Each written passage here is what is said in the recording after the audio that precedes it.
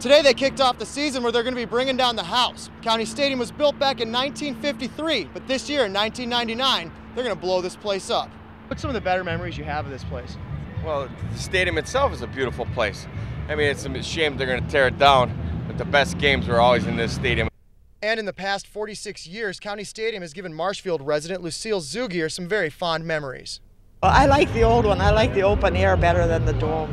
What's some of your best memories at this older stadium, County Stadium? Oh, the good times I had here. What kind of good times? Lots of good times. We'd come down with a big bunch.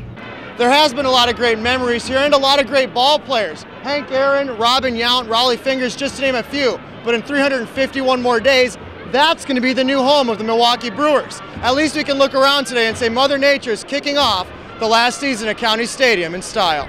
The new ballparks that we've been in certainly are a lot of fun to play in there, and they seem to be fun for everything. One of the things that that makes them unique is they've kind of brought a little more intimacy back into the game. Fans around the ballpark agree with Garner. This new stadium is going to be a big plus for Milwaukee baseball. I've been to Baltimore, I've been to Texas, I've seen all the new stadiums, and people that were against it, they're going to see what a real gem it's going to be. People find out how much we really needed it. Although it's nice and toasty warm here today, you know, I'm a little hot. Toasty warm by Milwaukee standards. Yeah, for opening day, but you know. It's going to be hard for you to say goodbye to County Stadium? Oh, it's going to be hard. It's going to be hard to say goodbye. In Milwaukee, Brian Herczeg, News Center 13.